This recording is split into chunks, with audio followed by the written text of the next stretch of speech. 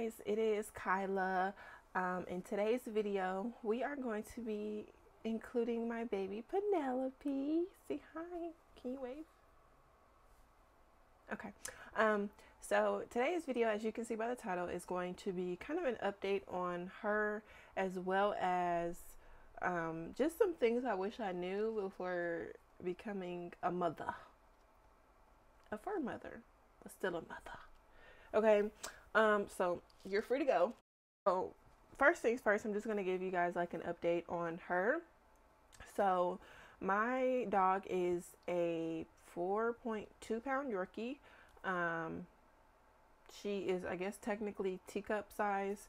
I didn't know she was going to be teacup size when I got her, but here we are. I got her on August 17th of 2021. So in this upcoming August, it will be 2 years, which is crazy. She's born June 18th, 2 days after me. Well, okay, not 2 days after me. Her birthday's 2 days after mine. She is black, brown, and well, she's turning gray now. I will insert a picture here of what she looked like when I very first got her. She was mainly black, but now that she's getting a little bit older, you know, her colors are changing, which I learned is not uncommon for Yorkies. So that's pretty much it as far as like the information about Penelope, when I got her and all that good jazz. If you guys want to, you can check out my video. It'll be up above of when I did get her. It was very emotional. So you can go check that out if you like, but we're going to hop right into the things I wish I would have known before. I'm going to break it down. So the things I wish I would have known before getting a dog, period, before getting a Yorkie, period, and then before getting my Yorkie. Okay, because there's levels to this whole thing. So we're going to start with what I wish I would have known before getting a dog, period. So I'm going to grab my iPad just so I don't forget anything, and then we're going to get right into it. Okay. The first thing that I wish I would have known before getting a dog, period, was the fact that dogs are really like children. You know, you see, I've never had a pet before my adult life when I was like moved out and everything. So I didn't know any of the ins and outs of like what it's like to be a pet owner, let alone being the sole pet owner. And I'm not going to say it's exactly like having a child, but it's giving parenthood. Okay. Like you have to feed them, bathe them. You don't have to clothe them, but you have to buy like collars and harnesses and stuff like that. So it's like, you know, that's kind of like clothing them. She does have clothes because I'm extra, but you know,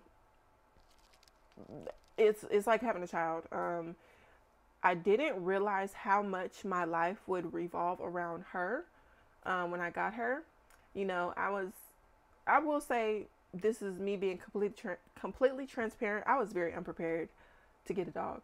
Like I was just under the impression, oh, I want a companion. It'll be fine. It'll be nice. It'll be sweet, great. Get the dog. It's gonna be sunshine and rainbows. I don't know which one of you lied to me and said I wasn't gonna see no monsters until later in the game. I just seen that mother.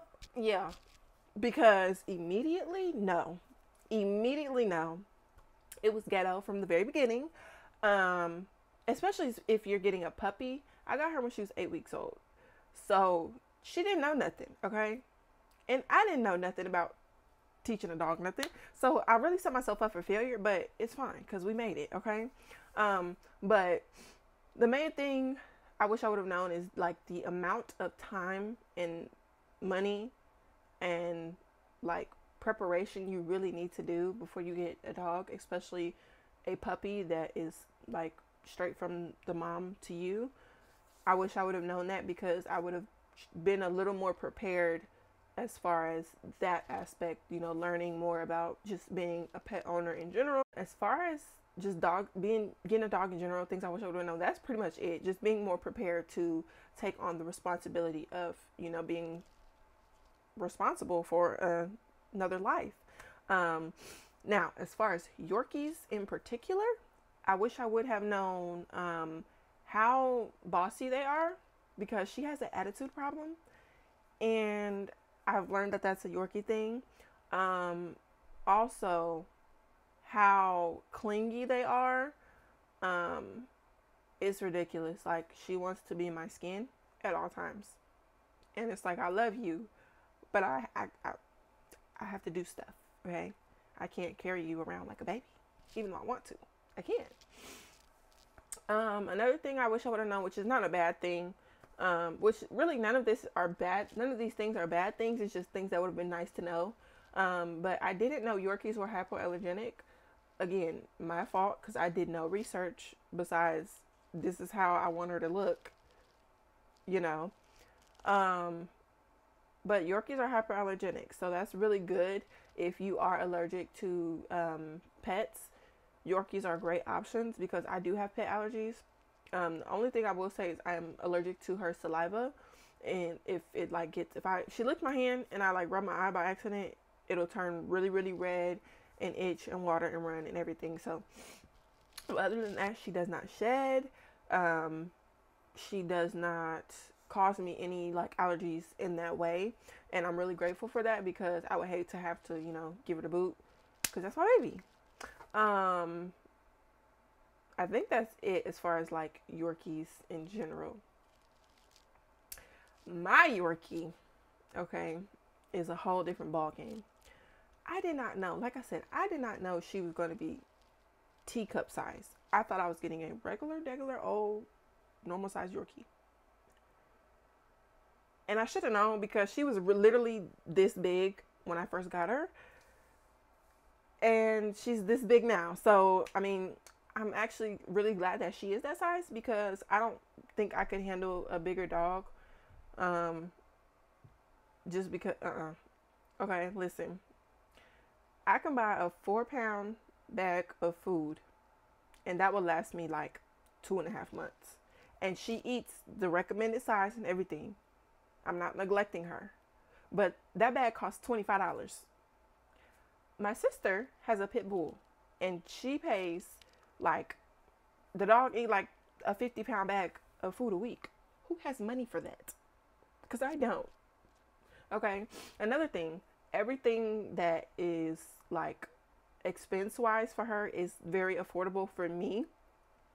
Her vet bills are a lot cheaper. Like she gets medicine every month for like fleas, heartworms, and all that stuff. It's like $11. My sister's dog is like 30 a month.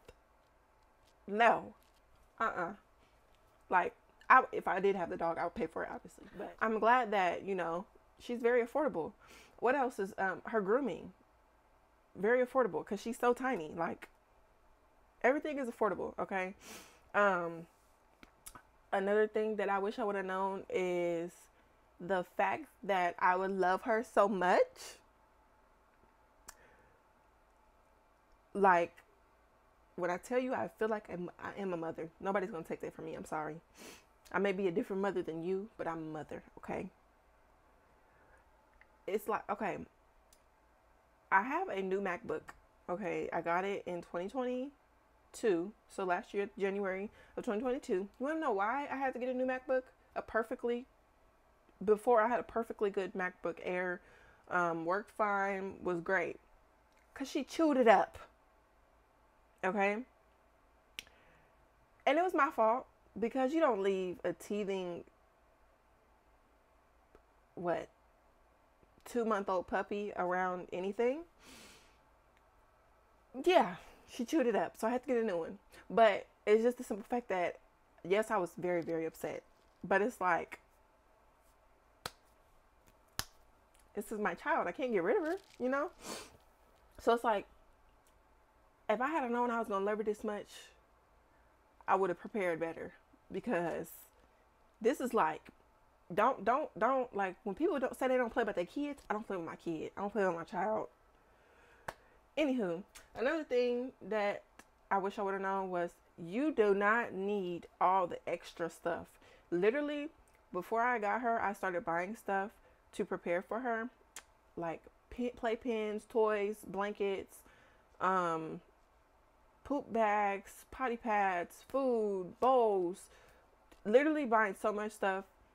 All you need is food and water bowl, something that is their area. So a kennel or a pen. She has a pen because she's tiny, and all the kennels that I could find were the holes are too big when I first got her. A blanket, just be nice. A bed, a leash, and a collar or a harness. That like that's the necessities. You don't need all the crazy stuff. Like eventually you may want to get it, but don't go like all out when you are first getting your dog, especially on treats and toys, because I spent a good chunk of money on both of those things, and she didn't like any of them. So I literally had to throw them away because she wouldn't eat them. So like, wait until you know your dog, and then start buying that stuff. Because if you buy a whole bunch of different stuff, like I don't know what she's gonna like, so let me just buy everything, you're gonna waste money. So don't do that. Okay. Now that we've covered all the things that I wish I would have known, some tips that I have. The main one would be just do your research. Make sure that you're fully like aware of everything that comes with the dogs. Just be prepared as far as information wise, because it's really, really irresponsible to just get, a dog and not know really a little bit about it. All I knew was they were cute. There was one for sale, and I wanted a dog. That's all I knew. I didn't know that once I got her, I was going to have to give her corn syrup to make sure she didn't die from, diabetes, because Yorkies can get that. Another tip is make sure that you're mentally ready for a dog, especially if you're, like I say, especially if you're getting a puppy, just because they are like babies. They don't know anything. Yes, they have certain instincts, but they don't really know anything. You have to train them, you have to teach them, and you have to be patient with them, because again, they're learning, and they're not just going to be, the dog you see on Instagram where they're sitting, rolling over, giving paw, giving kisses, showing all signs of maturity and personality right from the get-go, because guess what? You have to teach them that. And it takes a lot of work. It takes a lot of training. It takes a lot of patience. So you have to be mentally ready to be patient like you would with a baby or like you would with a child. Another tip I would say is to make sure you have, like I said, being patient and everything is good, but make sure you have the time and the money to properly care for the dog. Vet bills ain't cheap. Grooming and maintenance ain't cheap, especially if you get a Yorkie, because one, Yorkies, they have the closest thing to hair that a dog can get. Okay, so they shed, or they don't shed. They get tangled easily. They mat easily. So you have to, keep them good in maintenance. And I learned that the hard way. She didn't need to be spayed, but she did need to be spayed because she's too small for me to feel right to let her have babies, for one.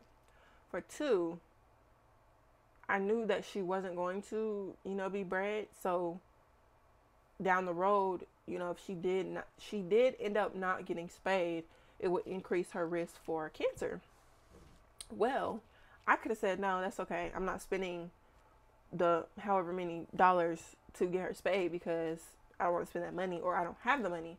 Well, when she got spayed, the vet found a pyometra, and I don't know if y'all know what that is, but you can Google it. Basically, she could have died if she didn't get spayed. So it's like, if I hadn't have had the funds to make sure that was done, even though it's an elective surgery, a preventative surgery, it's like, I would have lost my baby. So it's like, make sure you're prepared mentally, financially, and time-wise. Last but not least, I would say it's very important to be careful who you allow to meet your dog. And I know some people would think that's over exaggerating or whatever, but I am a firm believer in, if my dog, okay, didn't know me from a can of paint, could spend 3 days with me and love me to the death of her, that means she could spend 3 days with somebody else and love them to the death of her. So I'm very, very diligent I was about to say vigilant. One of them words makes sense in this sentence. I'm very careful about who I bring around her, just because it's always been us. So anybody else that I introduce in the mix, she's going to, cling to very easily. And I don't want people to meet her and not be a permanent part of her life. Because just as I would if, I had an actual child, I would do the same thing. Because I care about her emotions, because I know she got them, because she's showing to me every day. So yeah. But that's it for this video. Thank you so much for watching. If you have any questions or comments or concerns, please leave them down below. If you like this video, please leave a like, a thumbs up. If you like me, subscribe, become a part of the family. And I think now I'm just going to go through and show you guys a bunch of pictures and videos of my journey with my Teacup Yorkie. And yeah, see the craziness that I have endured for the past almost 2 years, year and a half. See you guys in my next one.